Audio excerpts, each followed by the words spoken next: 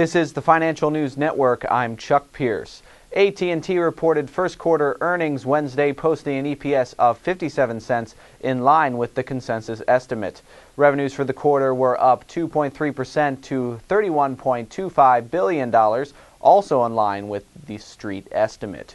Randall Stephenson, AT&T chairman and CEO, said, quote, "We delivered another robust mobile broadband growth quarter for a very solid start to the year.